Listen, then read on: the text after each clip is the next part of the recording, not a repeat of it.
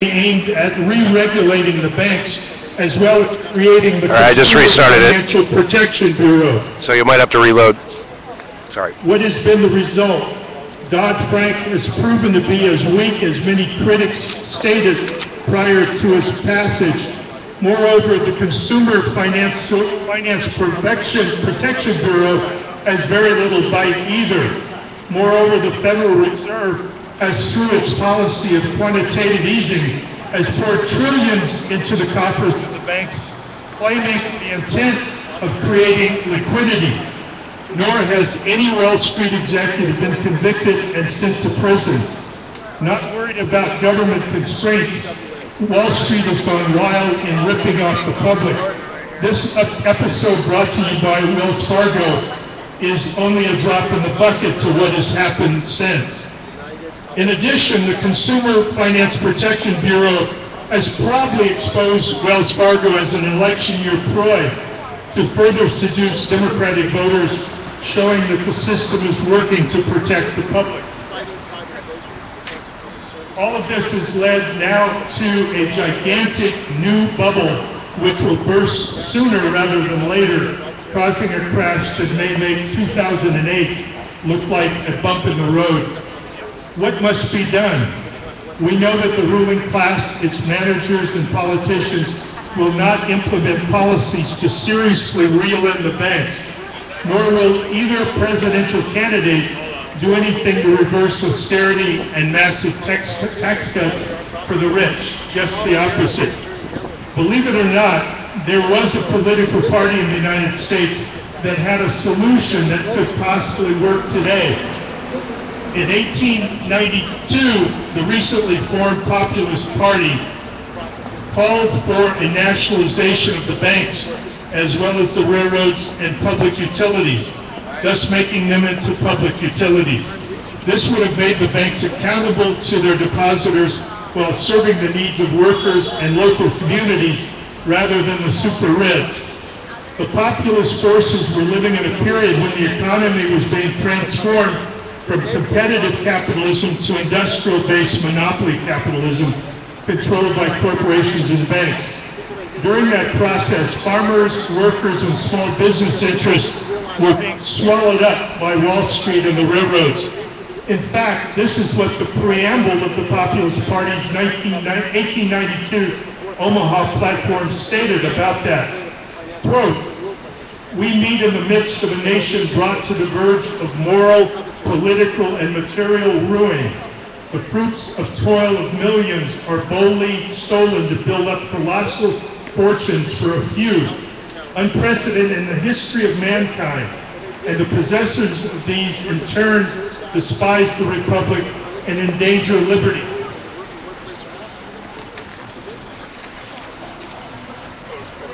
Does that sound familiar? By 1896, the Populist Party had dissolved into the Democratic Party, and much of its platform was co-opted into the two-party system, becoming known as the Progressive Era.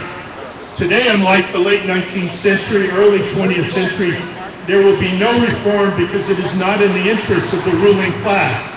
The ruling class is no longer committed to a national development model.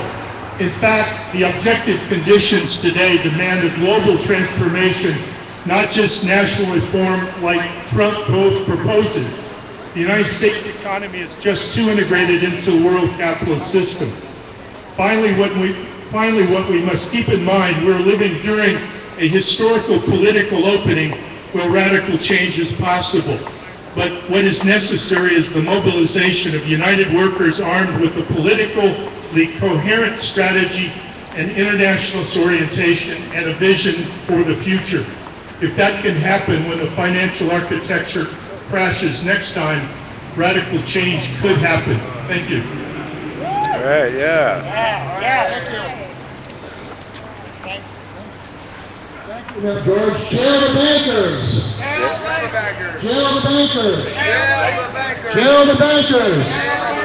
Jail the bankers. Jail the bankers. Jail the bankers. Now, one of the things that happened at this bank, which is criminal, is they bullied thousands of workers. Thousands of workers were ordered illegally ordered to open up fraudulent accounts. 2 million fraudulent accounts were opened up here. And also they opened up fraudulent credit card accounts. And if you or I did that, we would be in jail.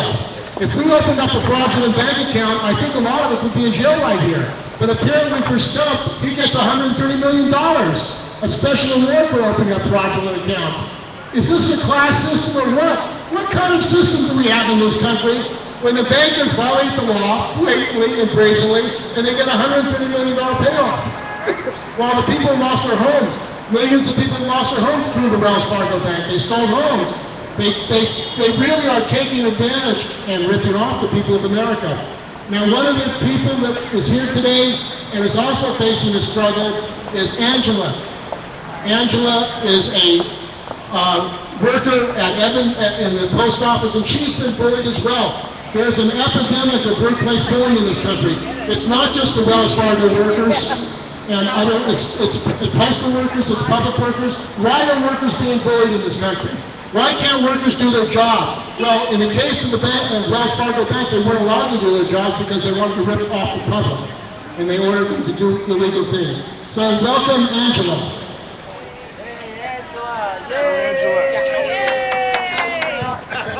Oh, I just wanted to say that there is an epidemic going on in the country of bullying workers. Okay? An epidemic is going on. An epidemic of thievery is going on. And if anybody tries to speak up, oh, they want to try to target those people, try to fire them, try to discipline, whatever. On my job, I'm a steward. They wanted to get rid of me, so I wouldn't be able to stand up for the rights of the workers. There's an epidemic of bullying going on, an epidemic of thievery going on in the country. When is the American public going to say, we've had enough of this? We've had enough of bullying. We've had enough of thievery. When are we going to say we have enough? Do we all have to get ripped off? Do we all have to get in foreclosure court before it be a realization of, hey, we got to make a change? What's it going to take? Millions of people already lost their homes.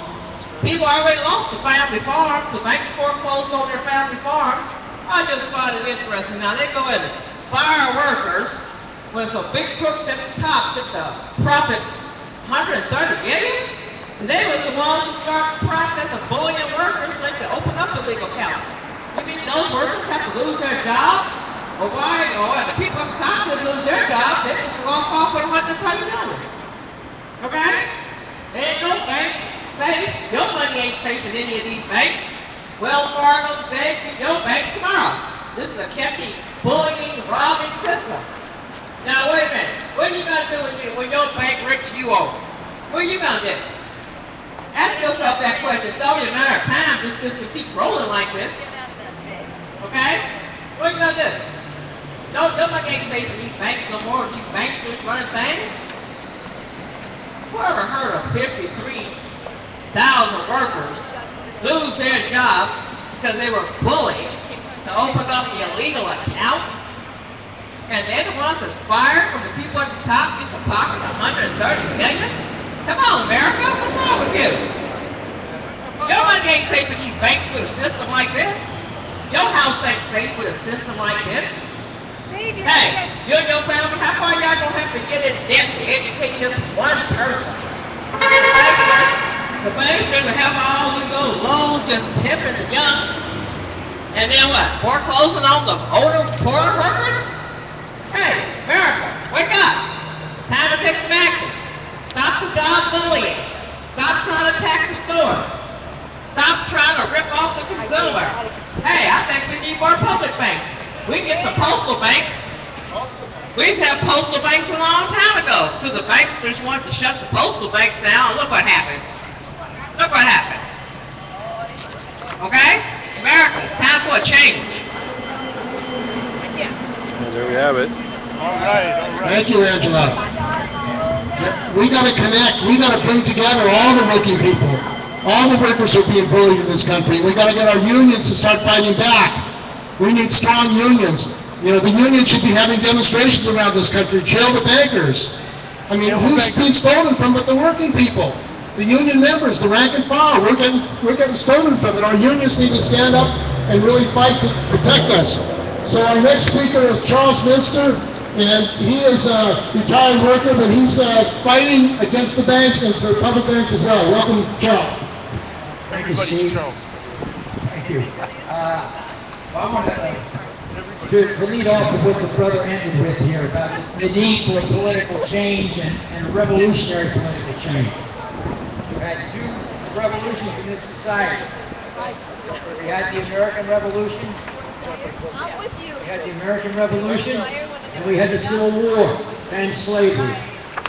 But we need to end wage slavery. We need to end this system where the banks and the corporations run the society, and primarily the 100% of big, rich CEOs who control these corporations and banks dictate how we run, how this society is run. They use all kinds of wiles of trying to separate us by race or sex or profession or job. Because they're in such a small minority, they got to do this to continually separate us. But we can join together, and it's going to take a party, a political party. There's no getting around that idea. We need a political organization that can direct the anger that people like Trump are exploiting. He doesn't want to direct that anger. He just wants to utilize that anger to divide. We need to organize to direct the anger that is welled up in this society against the ruling class of this society. And only the Revolutionary Workers' Party can do that, because they have, it's not a moral question, it's a pragmatic question. The workers have the power to stop this capitalist system in its tracks. If Muni shut down, if the bark workers shut down in this town, it wouldn't run. And there's a lot of things that we have to do to change the society so we can continue to live on this earth, because let this capitalist production without any control continue, and as you see, they're destroying the planet. So it's become a life and death struggle that they could end this. Right now they're baiting China. We're looking at baiting Russia. These are two nuclear-armed powers. We don't doubt that the United States will use nuclear arms in a confrontation, since they're the only ones who ever use it. So it's pretty shaky right now. And these bankers know that. That's why they're stealing left and right, to try to enjoy the wealth that they've stolen before the shit hits the fan. So I want to thank Steve for this. Thank you, Charles. Trail the bankers down. Trail the bankers down. Trail the bankers down. And I'm going to let it go, folks. You have a nice evening.